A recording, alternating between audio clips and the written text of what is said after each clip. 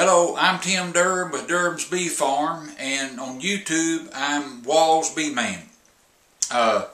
This video I want to, probably devote it to several things, but you getting good and correct information. So, first of all, don't anybody send a donation. I don't need it. Now my wife might tell you a different story, but anyway, that's a chasing a rabbit down another trail. Now I'm gonna turn my back on the camera, so y'all forgive that, and so I can talk about what I'm gonna talk about. Now, why you can move the little camera a little bit closer if you need to, and my grandson's doing the watching the camera. And now, viewers, here's my video, and right underneath the video is, if you want to share this video with somebody, there's a share button, and there's, right underneath it in the middle is I like, and then there's a I don't like, and click that I like, it thumbs up, and if you don't like it, just turn your computer off, and then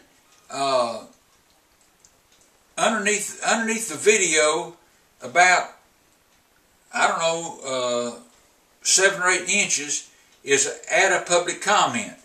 And what it's going to tell you here is, beekeepers, all of y'all, feel free to go down there and comment on somebody. If somebody sends a question in, you are more than welcome to comment and answer their question.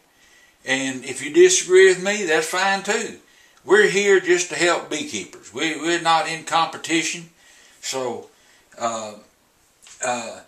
but feel free to come down here and leave your comment. Let me know where you're from, and that's important.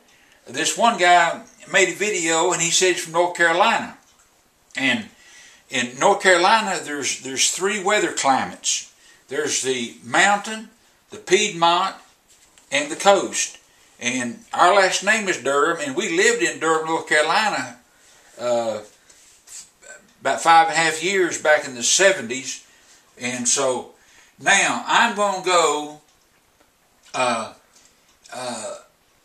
This Russian, he has a Russian accent.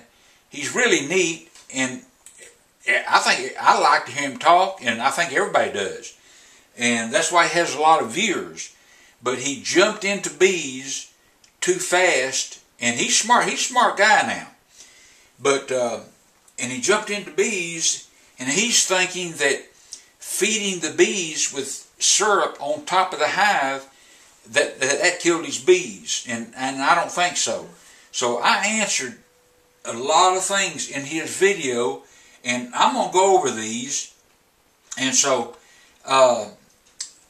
number 1, I think he put his mouse guards on the entrance too late in the season, and mice got in there. I don't know, but that's what I think. Now, I've got a video. I've got almost 200 videos, and one video, the best mouse guard is applied to the front of the entrance. Don't jam it in the entrance. And I've got a video on that, and that is the absolute best. And as soon as it starts to turn cool, or it cools off a little bit in the summertime, go ahead and put your mouse guard on. Don't wait till it gets too cold. Now, the man, he said that he thought his empty combs caused condensation, and that's not the case. You must have ventilation at the top. It's almost impossible to have too much ventilation at the top, so that moist air can get out of the hive. I don't think he had any ventilation. He didn't speak about ventilation.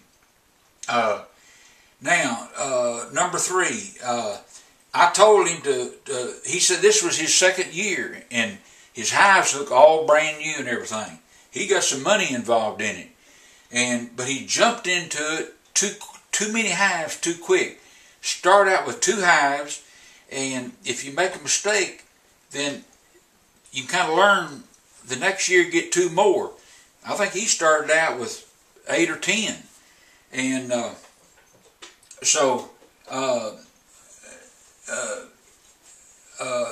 it is rare that anybody needs to feed their hive in the wintertime. It's rare. Pick your hive up during the year, and if you don't want to pick the whole hive up, in the back of it, just pick up the rear of the hive and get you a baseline, what is heavy and what is not. And so usually this beekeeper was feeding his hives in the dead of winter. And I'm thinking he's in the mountains of North Carolina because he had ice in those hives. And we're real close to Memphis, so that'll give you what's the up and down latitude. We're close to Memphis, so that'll give you a latitude of where we are. And if you feed your hive, most likely it will be right before they're going into springtime. And that's when they're most likely will starve, because by then they've got a lot of bees in there and there's not a lot of nectar coming in. So that's when you have to really watch them.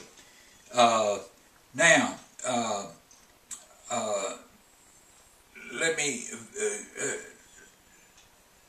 granulated. Now, you can pour granulated if it's cold winter, anytime.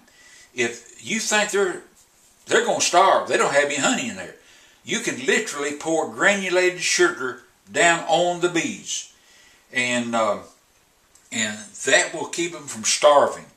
And then you can also top feed them with a bottle of sugar syrup. And in the spring, late winter, early spring, if you had to do that, you would want to make it thick sugar syrup. And do not let the bottle get down low. If you let the bottle get down low, then it will lose its vacuum and then drip and run out on the bees, and that will hurt them. Excuse me. So I am absolutely convinced that this top feeding with a mason jar is absolutely the best, and it's least costly. It's absolutely wonderful. So, but I'm thinking his got low and the sugar syrup ran down on the bees, but I don't think that's what killed his hives. It might have killed the bees that were left in the hive, but it didn't kill the colony. Now, he talked about plastic beehives. I like the plastic top. The inner cover is okay. The inner cover will warp, but that's not all bad. When the inner cover warps, that lets ventilation get in there. So do not buy any plastic frames. Please don't. And he made a comment that plastic will keep your hive cooler in the summertime, warmer in the wintertime. And man, somebody trying to sell plastic beehives told him that's wood is hard to beat, I'll tell you. And also, now he wrapped his hives in some kind of insulation, and they were silver looking. Well, in our latitude here, you don't want to wrap your hives. In his case, I think the silver reflected the heat, and they actually hurt the bees because that silver reflected the heat when they needed the heat. But he shouldn't have wrapped them anyway, unless he was in the high mountains of North Carolina. But then it shouldn't have been silver. Okay, number 6. Now, this is kind of hard to, I kind of hesitate to say this because I don't want to sound like I know it all. But do not believe everything you hear and get two opinions. Find somebody that you trust will strive to give you the truth. If I say something wrong, I want somebody to call it my attention, and I'll admit it on a tape. And it's not because I want to be right. I want to give you correct information. Number 7, it is natural for your box to be, okay, in the springtime, late winter and spring, it's natural for the bottom brood chamber, if you're running 2 deep brood chambers, it's natural for the bottom box to be almost empty and the top box to be heavy. So, and then of course come spring, then you'll rotate that. You'll rotate them. And number 8, I think the disappearing disease is what really killed his bees. But if you have a feeder, if you use that mason jar feeder in the front entrance of your hive, which that's not the best, but you sure don't want it to get low, because when the sun comes up and that sun hits that bottle, it will cause that jar to lose its vacuum, and the syrup will run out. Then now you got robbing started. So now down below my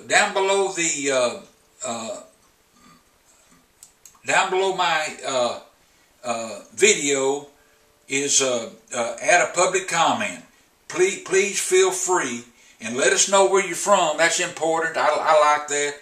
Australia, Germany, there's just a lot of places. That's fun to see where people are.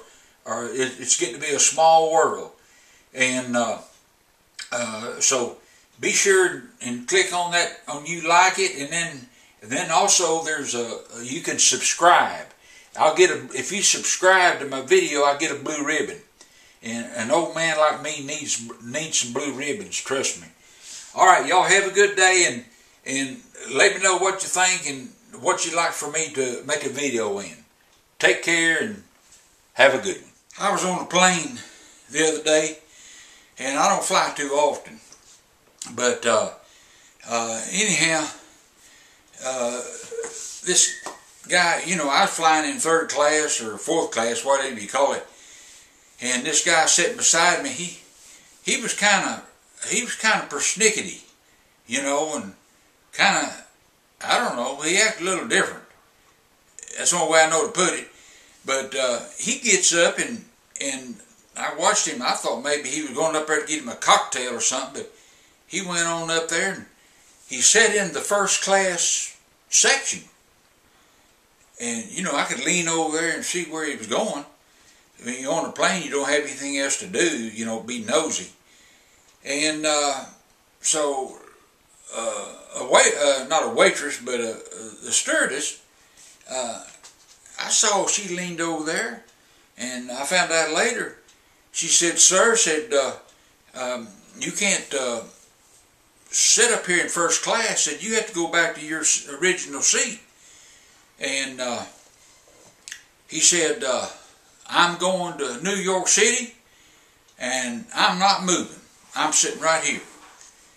Well, the head stewardess, she eased up there, and she's kind of attractive, what I mean? And she leaned over there, and I could tell she was talking real nice to him. She said, "Sir," said, you can't sit up here because you got to go back to your original seat." And he said kind of loud like, "Well, I'm going to New York City, and I'm not moving." And so I'm steady watching, and so one of those stewardess went up there and knocked on the cabin door, the pilot's door. They keep it locked, and she told the excuse that, she told the pilot what the situation was. He said, well, I've dealt with all kind of folks, and I can handle this. So he put it on automatic pilot. I hope he did. And he went back there, and he was nice too. And he said, sir said, he whispered it real low. He said, sir, third class is going to New York City, and first class is not. And so the gentleman, he got up, walked back there and sat beside me, and he told me all what went on, you know. And I didn't let on, but I knew after he told me that whole story, I knew you know, he wasn't right. So that's how that happened. So I don't know where that man ended up. All right, y'all take care.